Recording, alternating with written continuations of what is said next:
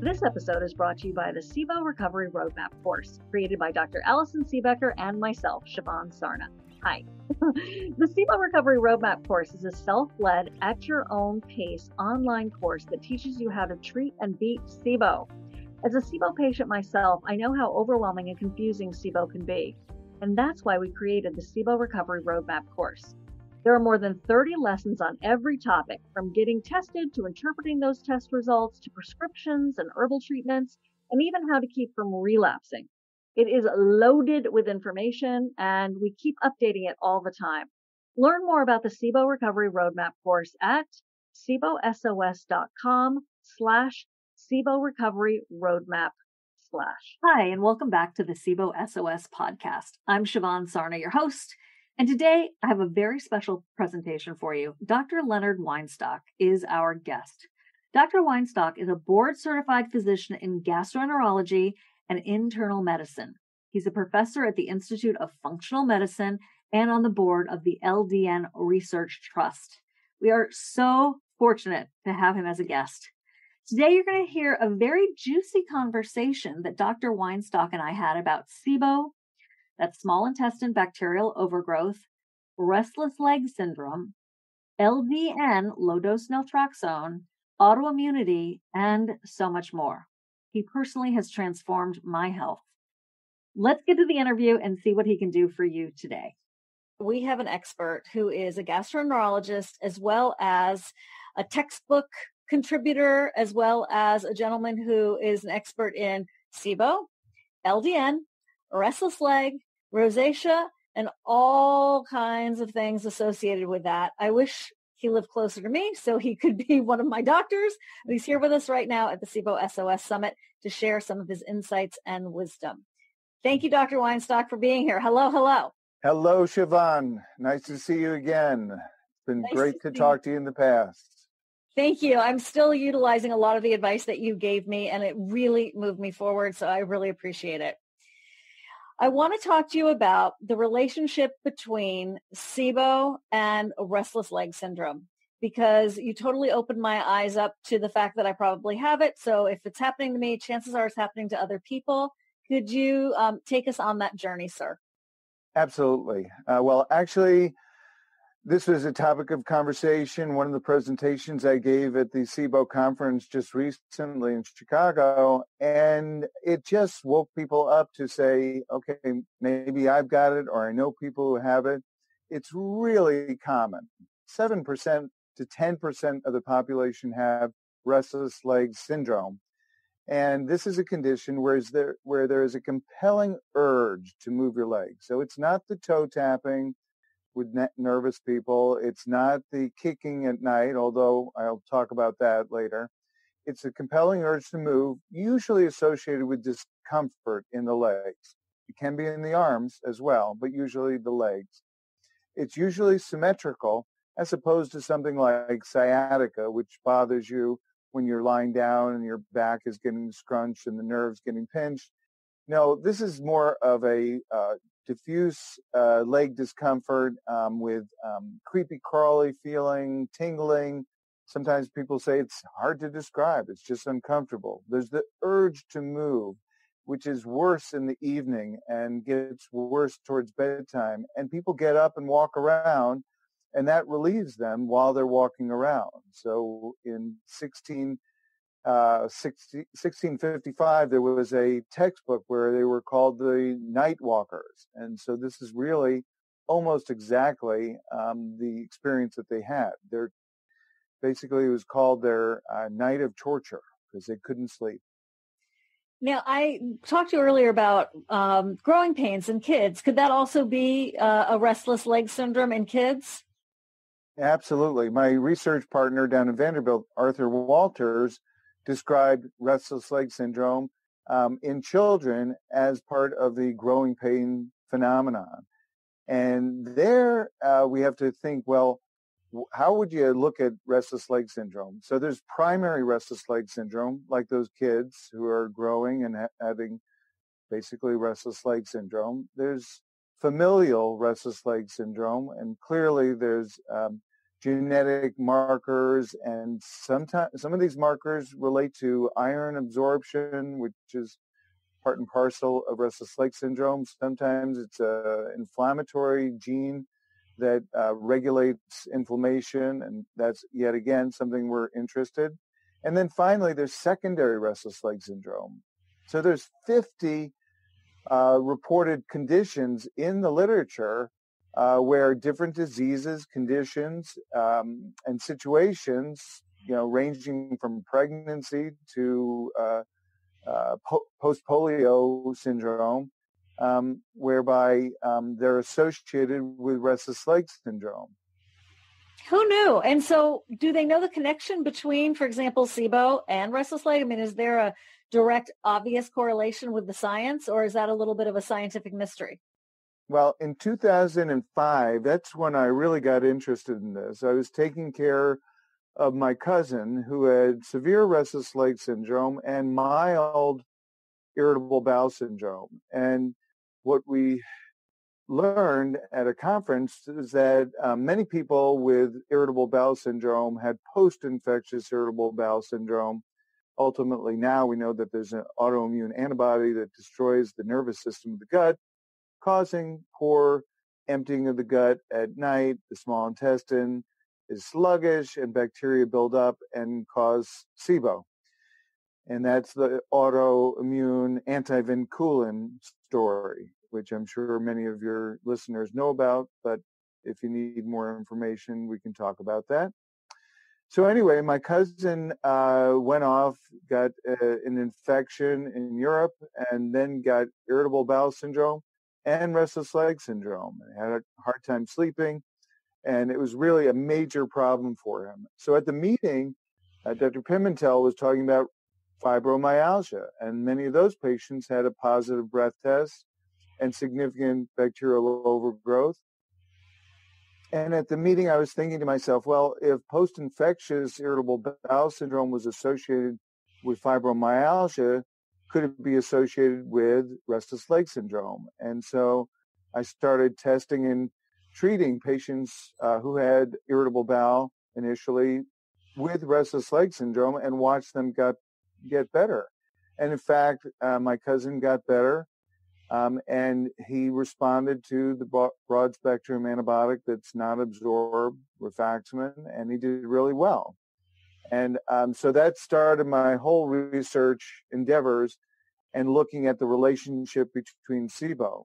And then when I joined forces with Dr. Walters, he said, let's expand this. Yes, I understand your point that SIBO is associated with systemic inflammation, and that might be associated with transportation of iron into the brain. But let's think about immune phenomenon. Let's think about other things that could explain this condition. So let's talk about the immune aspect of that with the IBS check. Can you explain that? Because you did such a great job when we were talking about it beforehand, and I want everyone to hear your explanation. Okay. So the story started in 2002. Dr.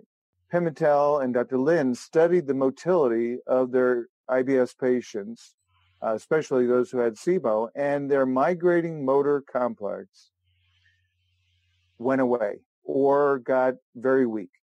And the migrating motor complex is something that turns on in your GI tract, starting in the stomach, going down through into the duodenum, jejunum, and ileum. And it's a powerful sweeper wave to clean out the GI tract every 90 minutes when you're fasting, which of course mainly is at night while you're sleeping. And so their patients lost that wave or became very weak. And through the years of research, they found out by giving rats Campylobacter bacteria that many of them developed bacterial overgrowth and irritable bowel syndrome, the poor rats. And unfortunately, they did, but they got evaluation of their bacterial counts. They were high, and they did electron microscopy to look at the nerves, and the nerves in the GI tract for those rats who got SIBO were damaged. And so that correlated, therefore, with the idea that the migrating motor complex was also getting damaged in adult people.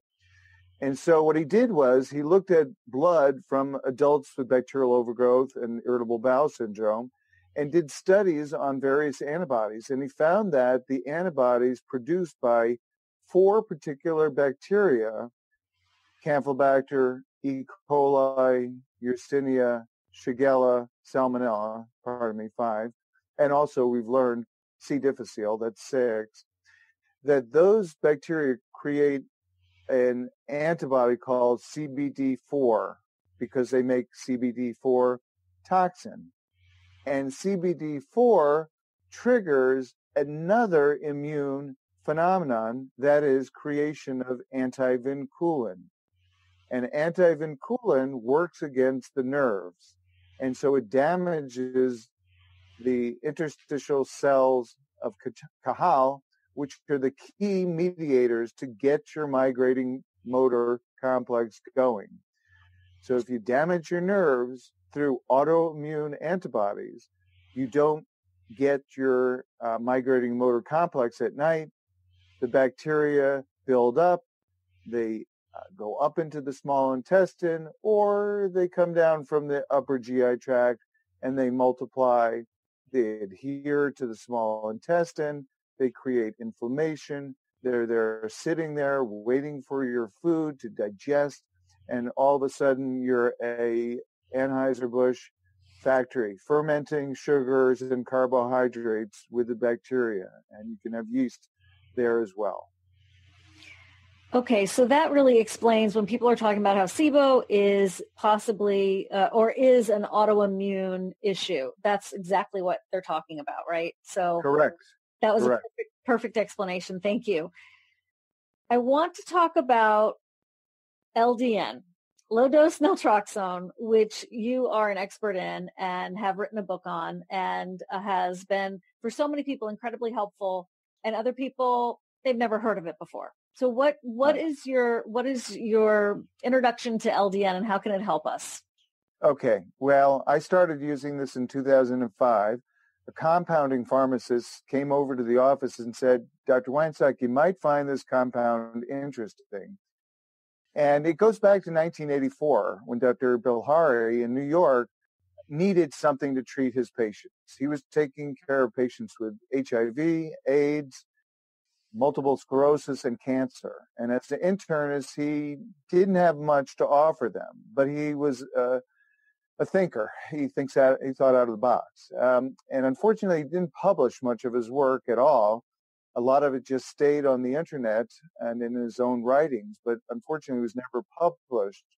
But what he found was that it improved the immunity, it regulated the immunity, it decreased autoimmune disease, and it helped treat cancer. And we know that a lot of cancers are regulated by the immune system. And so this start led to other people applying it to other conditions. And so it's really been a thing that's spread by word. So I call it a grassroots movement. So people have learned about it. Our friend in England, Linda, started the LDN Research Trust.org because she had severe MS. She went to her GP. She went to her specialists in MS, and they said, there's nothing more we can do for you. You've tried the drugs. There's nothing else. So she went to the internet and she found LDN, and she basically turned her life around by getting a doctor to prescribe it for her. And she went from being almost wheelchair bound to being the most energetic woman that I know, other than you, Shivan, but you're neck and neck. And anyway, she is there as an educator to, interview patients, to basically report on 177 different applications that patients, doctors, and pharmacists have said, well, LDN works in this situation. And there are reports, there are double-blind placebo-controlled studies in Crohn's disease and in fibromyalgia, and in an exciting study to be published shortly by Dr. Jared Younger and his associates. It shows that the cytokines, the inflammatory chemicals in patients who have fibromyalgia, go down with LDN, which is really dramatic. That is exactly what's happened to me. I was going to the chiropractor once a week, twice a week, emergency, migraine, had to go, or I was getting physical therapy, I was getting acupuncture, and I still do that, but it is not like running my life. I'm not spending a fortune at it anymore. I feel so much better. And I had tried to do the LDN a couple of times, and just I didn't really feel the benefit. Maybe I did, because what happened was I got so many weird dreams. I had just so many vivid dreams that I wasn't sleeping. But then after talking to you in our last interview, I was like, okay, I got to try this again. And I started with a very small dose and built up. And even though I'm not up to that ideal dosage yet, which I hope you'll share with everyone, I have to say this is the longest stretch in 10 years where my inflammation and my psoriasis are now greatly diminished to the point of where it's not constantly on my mind and constantly, distracting and being so uncomfortable. So thank you, Dr. Weinstock. I'm very enthusiastic about sharing the word with everybody. It's powerful. So indirectly, you're my second patient I've treated with psoriasis. The first is doing unbelievable, amazing response. And it's an autoimmune condition and inflammatory too. And it's just, and I had fibromyalgia for sure. Absolutely. Did the steroid shots. I mean, just so many confusing episodes of, I don't want to say misdiagnosis, but more like, a lot of body work, a lot of effort, and nothing was really a permanent fix. Nothing really permanently helped me until now. And so, it's really been quite the miracle for me. What is the ideal dose for people? And what if they're like me and had the vivid dreams, and why does that happen? And what should we do about it? Right. So what you're getting is endorphins, and endorphins get the brain excited. And that's part of the issue with this drug. I do have some interesting ideas regarding that, which I'll share. But what you're doing is you're tricking the body into making more endorphins. The naltrexone is an anti-narcotic, and I emphasize that because everybody hears about naltrexone, and the indication is treating narcotic abuse and alcohol abuse with 50 milligrams to 100 milligrams. But when you're treating patients with inflammatory and autoimmune conditions or cancer, the dose is between 1 and 4.5 milligrams. Ideally, you start with a very low dose at night and work your way up. You're trying to capture, there's a cat walking across your screen. Sorry, I had to say that. Anyway, you're working up so people can tolerate it. If you slam somebody with 4.5 milligrams, which is, we think, the ideal dose for inflammation in Crohn's disease and for painful condition like fibromyalgia, you're just going to have a dropout rate of 15 to 20%. And that's what studies show. And so now I'm actually starting people off at 1 milligram every 3 to 4 to 5 to 7 days, increasing by 1 milligram until they get up to 4, and then I switch them over to 4.5. That said, I think different diseases respond differently. In the study that I published in the LDN book, it shows that 2.5 was better than 4.5 in my restless leg syndrome patients. Let me reflect on that by also saying that restless leg syndrome patients have endorphin deficiency. And Dr. Walters proved that in looking at autopsy specimens of patients who had died, had restless leg syndrome, and he counted the endorphins and metenkephalins in the brain and found that they were less than in people who had died of natural causes and did not have restless leg syndrome. And so there's an interaction with endorphins, low brain iron, and dopamine function. And if you don't have the endorphins and you don't have enough iron, the dopamine doesn't work well, and that's why you have restless leg syndrome. And so what I do now is I work up gradually. I work up more quickly if I've got a patient with severe ulcerative colitis or Crohn's disease and needs the therapy right away. The patients with fibromyalgia, they've had it for a long time. I'm going to try to tune up their gut, the SIBO, the leaky gut or increased intestinal permeability, if you will. And then I'm going to gradually work up the dose so that they feel better. They can tolerate it better. They can tolerate that endorphin activity. If, however, they have insomnia and it just doesn't get better with melatonin, then I will say, okay, let's switch it to morning time. And, you know, it may or may not have the diurnal or circadian kick to the endorphin cells that nighttime dosing does, but let's try it in the morning. And usually people will respond and do pretty well. What about one in the morning and one at night? So you want to balance things out. So you really want that temporary blocking, the 4 to 6 hours where the naltrexone binds to the endorphin cell. The endorphin cell says, hey, we're not making enough endorphins. I'm not seeing enough endorphins. The receptors are not seeing their own endorphins. And they're saying, okay, the nucleus starts producing more and more growth factor.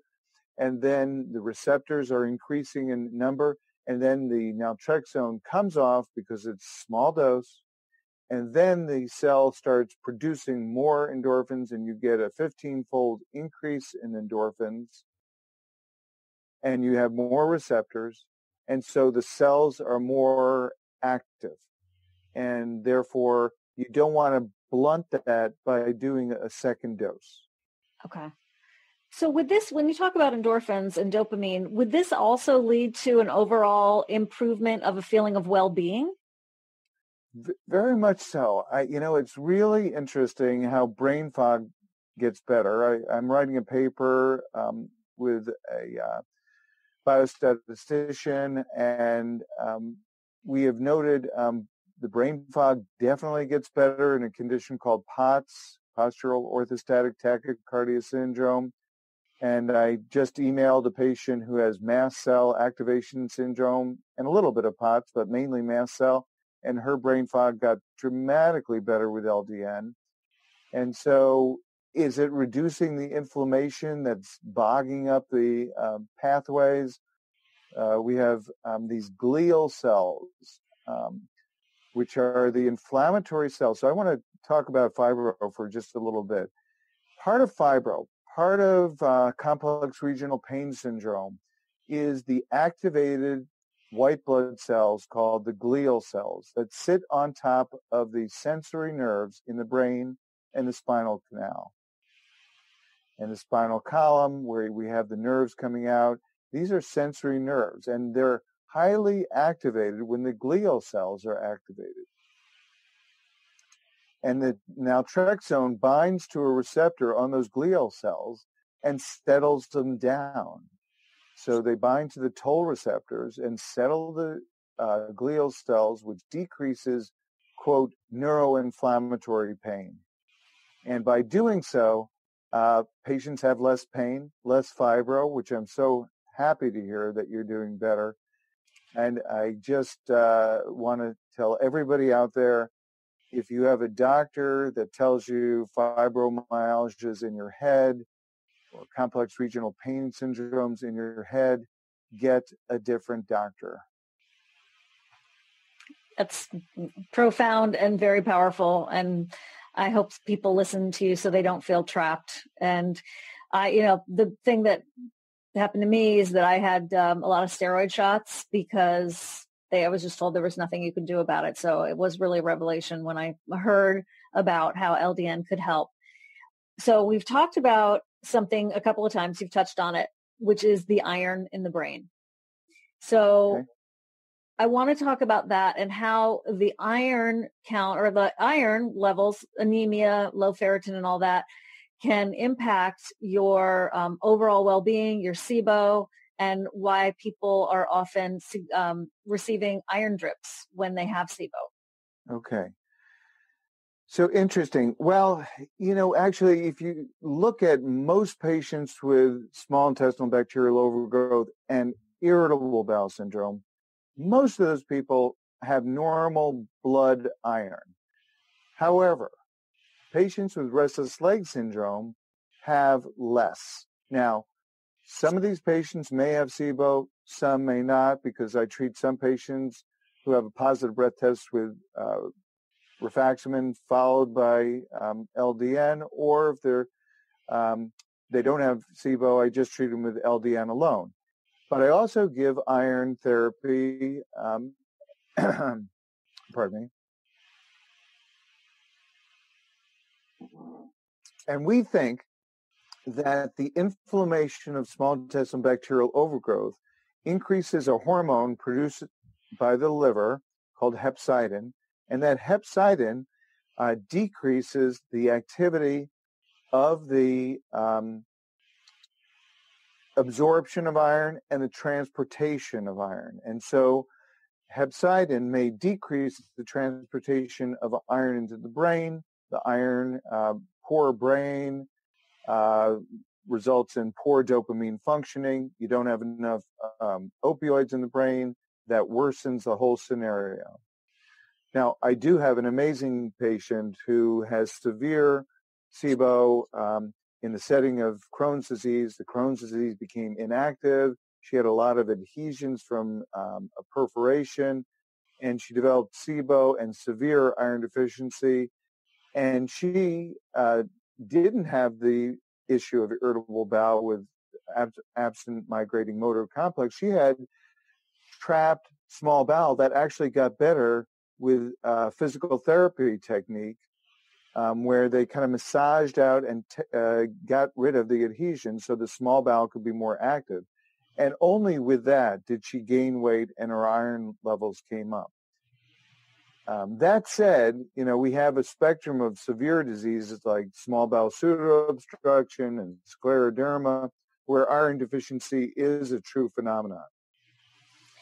How does the iron deficiency that you were just referring to also relate to like low ferritin levels? Because you can have, you can not be anemic, but still have low ferritin. Is that a true statement? Oh, that's very true. So there's studies by Dr. Sun years ago showing that anybody who had a ferritin between 50 and 20, which is the lower end of normal, had severe restless leg syndrome. And when they gave them intravenous iron by infusions, the iron level went up, namely the ferritin went up, and there was a significant reduction in severity of restless leg syndrome. So iron infusions by itself can improve restless leg syndrome by 62%. Wow. And let's just define what ferritin is and how that plays a role with the blood. Ferritin is a chemical that we measure in the bloodstream that is reflective of total body iron. It's, you can measure iron with iron and transferrin and iron saturation. If the iron saturation gets low enough and the ferritin gets low enough, the bone marrow doesn't have enough iron to feed the precursors to red blood cells, and then you become anemic. But first thing that happens, let's say you've got celiac disease, you're not absorbing iron because of the disease of the small intestine, your iron level goes down before you get anemic. Okay. And so when people have these iron infusions, let's talk about the difference between iron infusions and taking iron orally. Okay. So when you have very severe iron deficiency, the fastest way to get it up is by putting it right into the bloodstream. It takes, you can use Venifer or Injectifer if you've got certain conditions that insurance will cover. And those are the most rapid ways to get it up. Either 5 infusions, or Furlicet is another one, which is 5 infusions. And those will work very rapidly because they circulate and go to the bone marrow. The problem with oral is, A, constipation is a problem.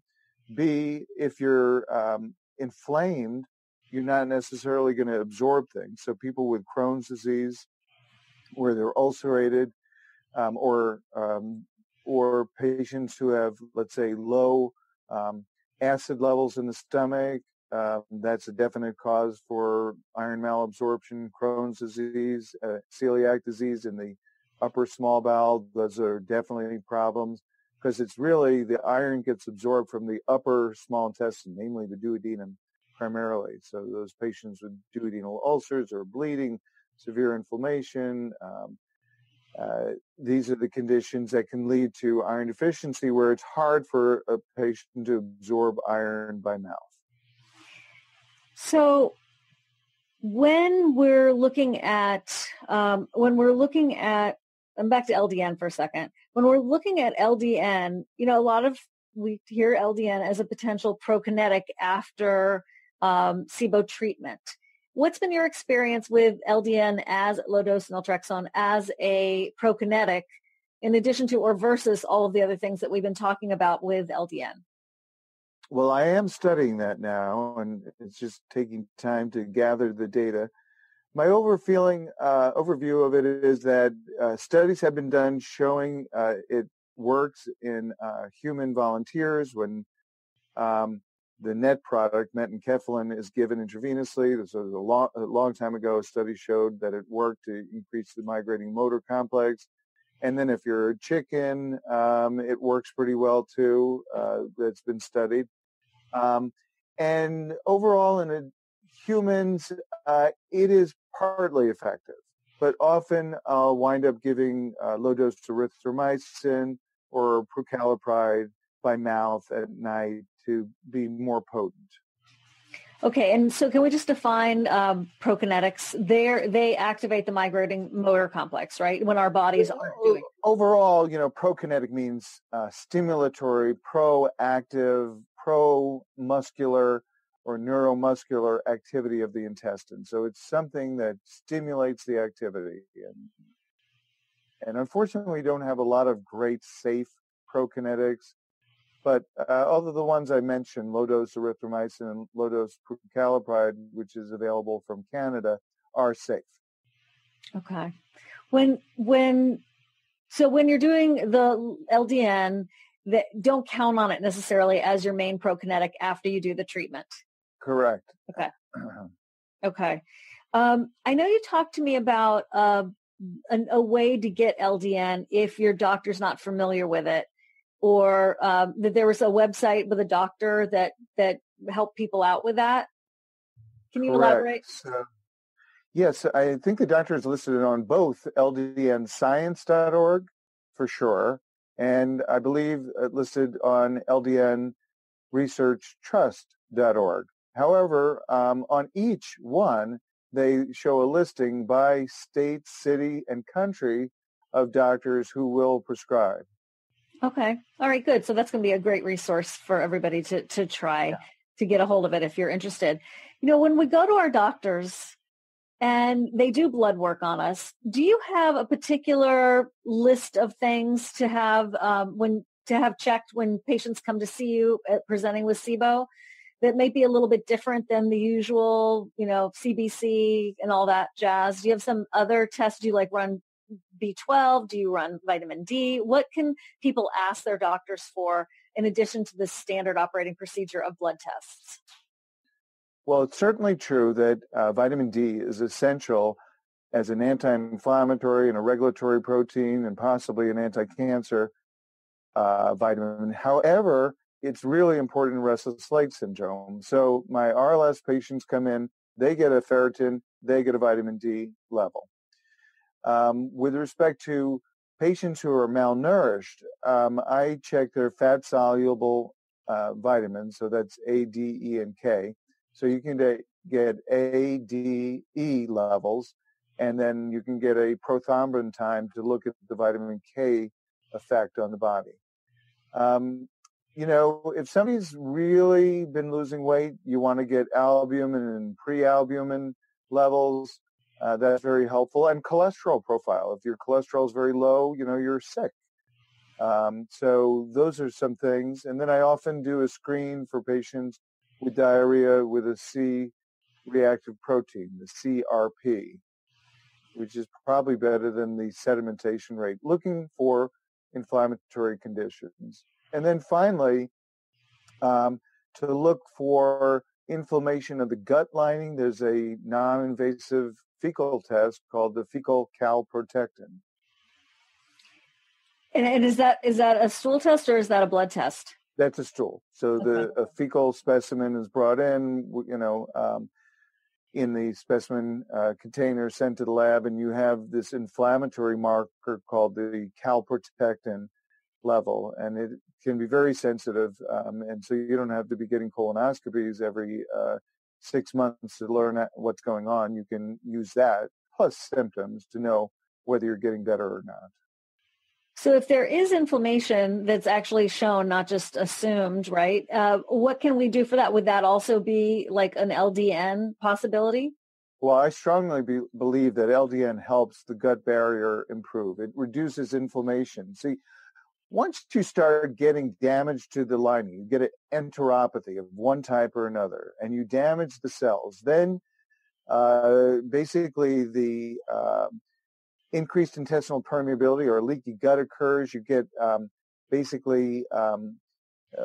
bacterial byproducts going down into the lamina propria or the area right below the mucosa.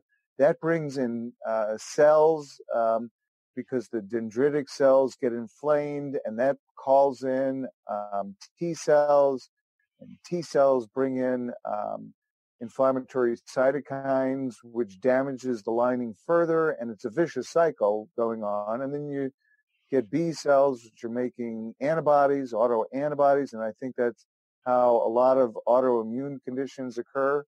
And so it's, as a lot of people say, a hot mess in there. And so you can do things about that. So there's basically L-glutamine, one of the essential amino acids. There's zinc.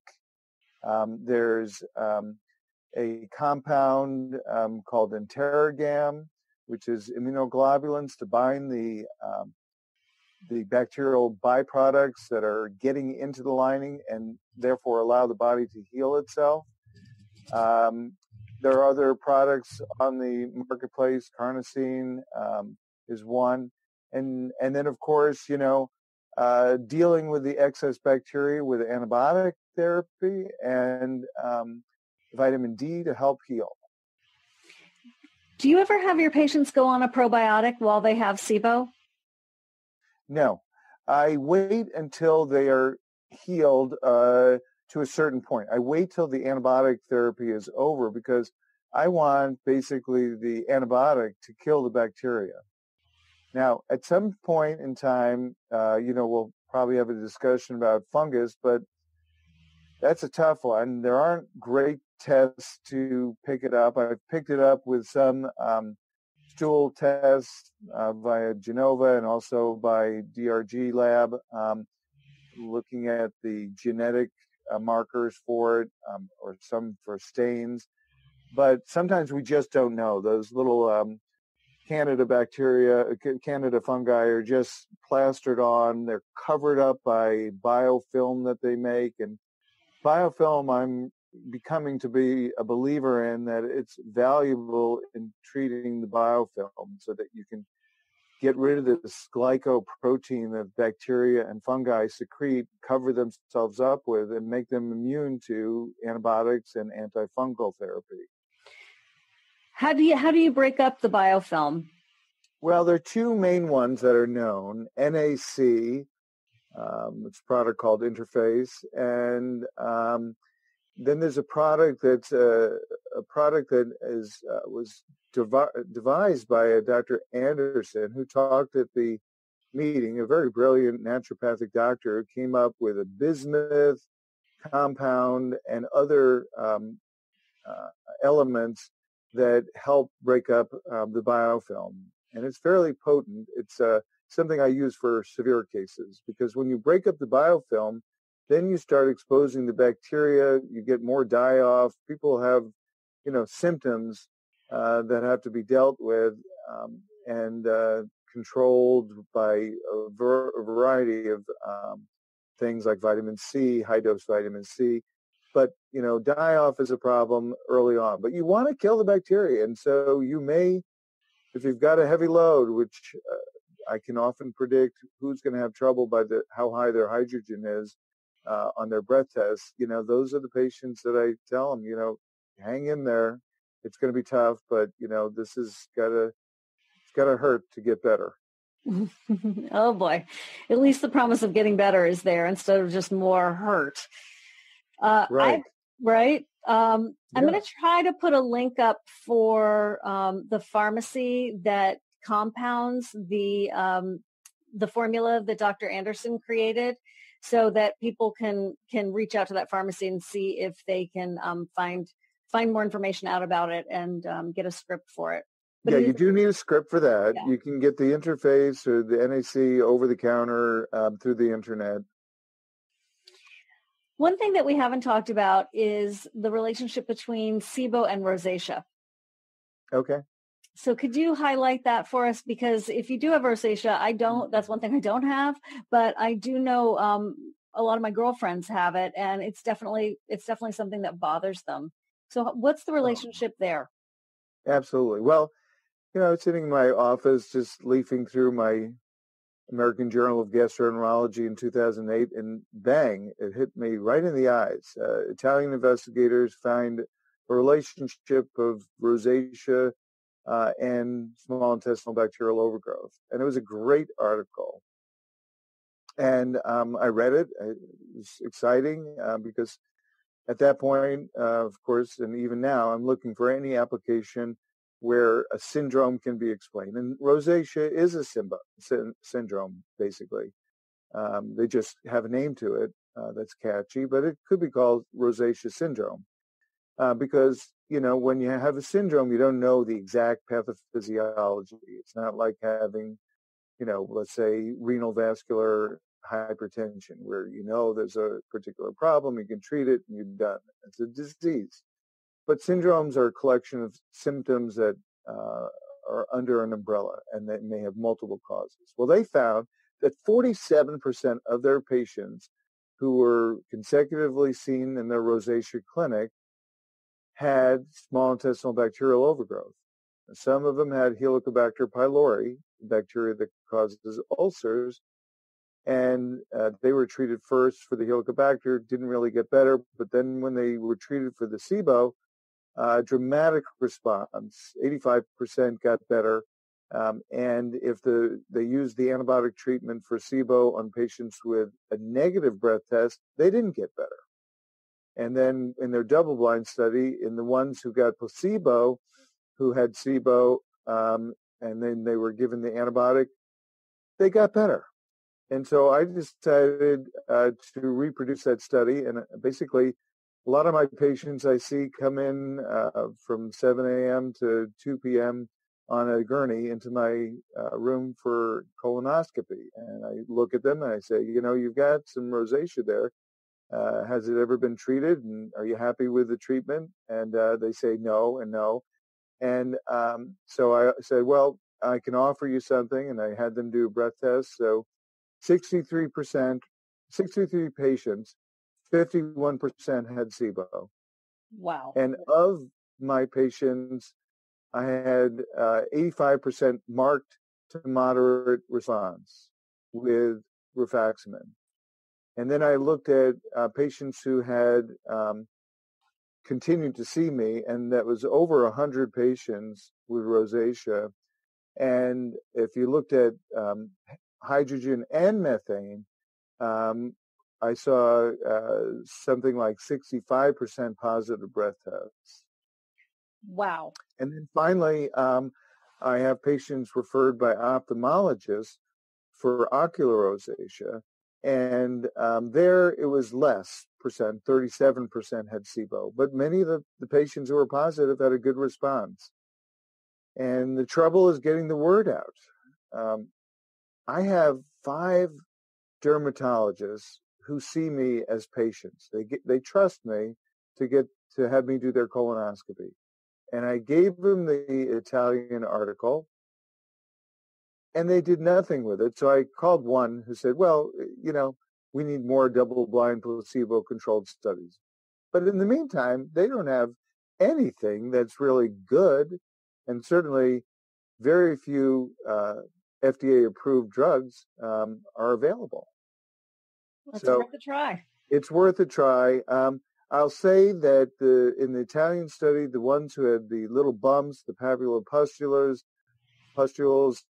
they did better than the flushing type and the persistent redness. But the persistent redness did get better. They had some patients with ocular rosacea that got better. My patients with ocular rosacea got better. And that's terrible. It's dry eyes and irritation in the eyes. It's a real problem that can have significant consequences towards their vision. Is there anything that you do once somebody's come to you for SIBO, they've done a antibiotic treatment, they've maybe done it even a couple of times, they've done the repeated breath tests, and nothing really seems to resolve their SIBO? Is there something that is your go-to, one of those leave no stone unturned approaches to those cases? Well, I had a patient come in just like that, a nurse, and actually owned a visiting nurse program, and very savvy, smart. And she actually asked me, well, could this be fungus? And I said, well, perhaps. The breath test was abnormal, but I treated her for SIFO, small intestinal fungal overgrowth, and she came in dramatically better. No more bloating, no more discomfort, dramatic improvement. So that made me a believer, even though there's just 99.9% of GIs thinks that fungus can only affect the mouth and the esophagus. But the fact is, it's not limited to that. So I am a believer in that. And then also, number one, antibiotics may not be right for people. The Hopkins group studied 2 different combinations of herbal antimicrobials, not really herbal antibiotics, but herbal antimicrobials, and those worked as well as rifaximin.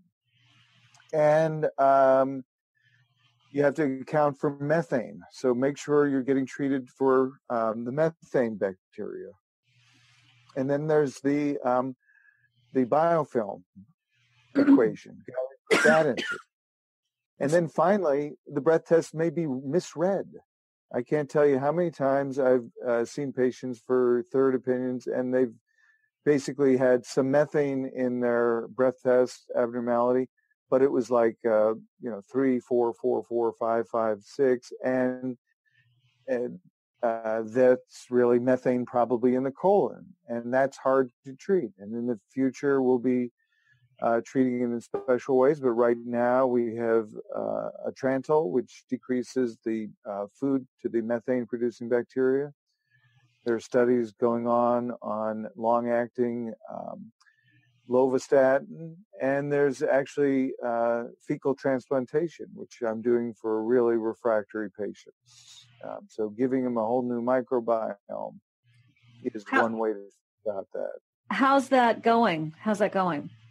Too early to tell. I've had one patient have a dramatic response. He flared again. He got another fecal transplant. He's doing great. So right now, it's just too early to tell.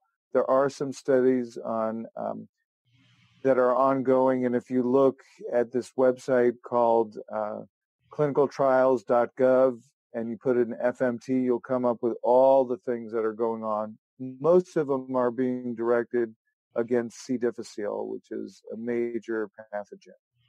And I've dealt with 60 patients with C. difficile, and fecal transplant can be totally life-saving, life-altering. It's fantastic. Wow. Yeah. You were talking about the SIFO, which is the overgrowth of the fungus. Now, what is it that you do to treat that? That's, as you said, it's really, really difficult. But Right. what is your typical protocol for that? So more and more, I'm going to treat that patient with one of the biofilm therapies, because the SIFO, the fungus puts out more of a covering than bacteria do. And so I'm going to pre-treat them with the biofilm therapy and then give them the biofilm therapy during antibiotic treatment. So antifungal therapy, fluconazole, will be given daily for 2 weeks to 4 weeks. Is there any, speaking of drugs, is there any, I don't know what the word is, but when you are taking a drug and another drug interacts, is there any drug interactions with, for example, LDN that we should be aware of? Narcotics, number one. If you're on a narcotic, you can't take it. But other than that, nothing. And part of the problem is if a doctor prescribes it using their electronic medical records, the low doses of naltrexone don't come up as a warning sign for somebody who's, let's say, on codeine. So you have to make sure you're not taking narcotics. And we actually have a consent form the patients will sign and state that they are not taking narcotics. Okay. If somebody wanted to become one of your patients or receive a second opinion, how can they do that other than coming to Illinois? St. Louis, Missouri is where I practice. That's Sorry. Okay. Yeah. So St. Louis is where I practice. I will give second opinions over the phone, but I will not become your doctor if I haven't seen you in St. Louis. So that's the provision. There are a couple of great doctors in Portland that do telemedicine, but also they're really not becoming your doctor. Now, if you know by your reading that you need LDN, the LDN doctor who does give telemedicine will actually prescribe and therefore act as your doctor. But that doctor has medical licenses in every state to be able to do that. And so there is a bit of a trick in terms of giving too much advice over the phone. So it's kind of like a little dicey in a little bit, but a lot of people are doing it. A lot of people do it, and you just have to say, okay, here's the line. That's where we can't cross. Right.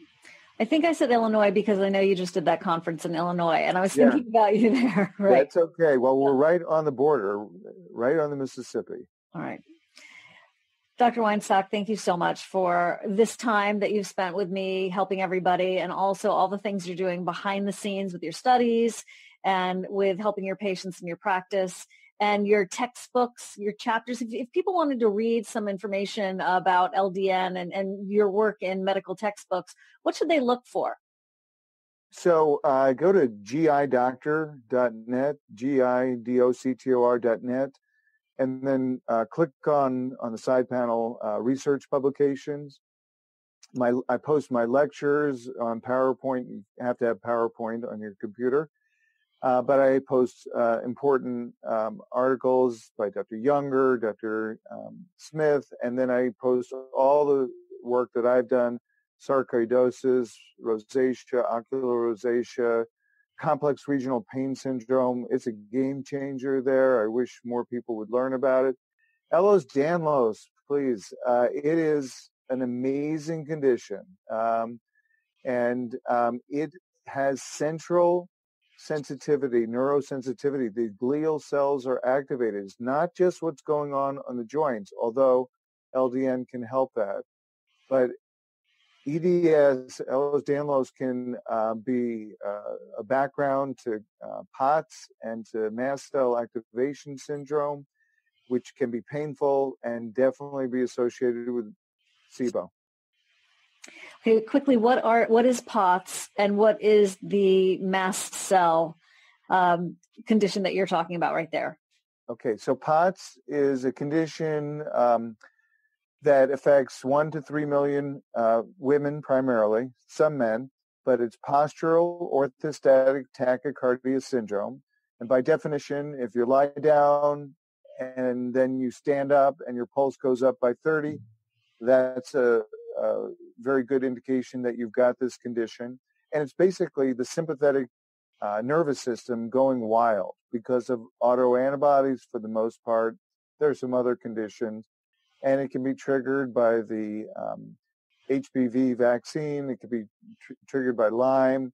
And basically, you get these autoantibodies that trigger the sympathetic nervous system. And that is associated with many GI conditions. People have pelvic floor dysfunction. I have one patient who had such bad pelvic floor dysfunction, she got a colostomy.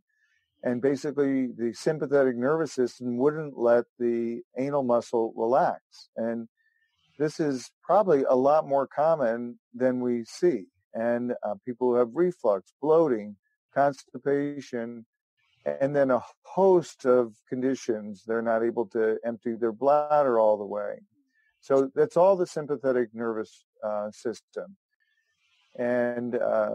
And then mast cell disease, which is often associated with POTS or can run separately, is the condition where the mast cell, which is the cell most well known for releasing histamine and giving you allergies and sinus and rhinitis and hives, basically becomes overactive. And it's stimulated by a number of different things, and it can secrete 200 different mediators. And this can range from tryptase to leukotrienes, which causes asthma, to histamine, which causes migraines and increased stomach acid production, and to cytokines, which cause pain. So pain is a common phenomenon. And then these patients have severe fatigue and a host of GI symptoms and skin problems and allergic problems. So it's common, much, much more than people think. And your doctor probably has not ever heard of it because it was first described in 2010. Wow. If we wanted to read more about it, we should just Google it, or I know you... Go to YouTube. No, seriously. YouTube, put in mast cell activation syndrome, Dr. Afrin, A-F-R-I-N.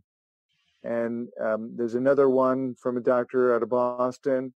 Amazing. And I'll just tell you just a couple instances of facts. It can start as young as 9. It can take as long as 40 years later to get a diagnosis, and can affect people from 1 to 99. Wow. It is amazing. And where does it come from? What's causing this? We don't know. There may well be autoantibodies against the IgE. One, Dr. Afrin has written an article theorizing that the microbiome is different. The T cells that I've talked about before, the T lymphocytes, may be interacting with the mast cells. So if you get an autoimmune condition, that could keep on making it go and go and go. All right. Well, lots to think about. I'll let you go. I thank you so much once again for your wisdom and your insight. And I hope that everyone has taken lots and lots of notes and watches this a couple of times. And I'll put up as many links as possible so we can all continue our research. Thank you again to Dr. Leonard Weinstock. I will put the links to the LDN Research Trust and Dr. Weinstock's website in the show notes for anyone who wants to keep the learning going. Thanks for joining us, and see you the next time on the SIBO SOS Podcast.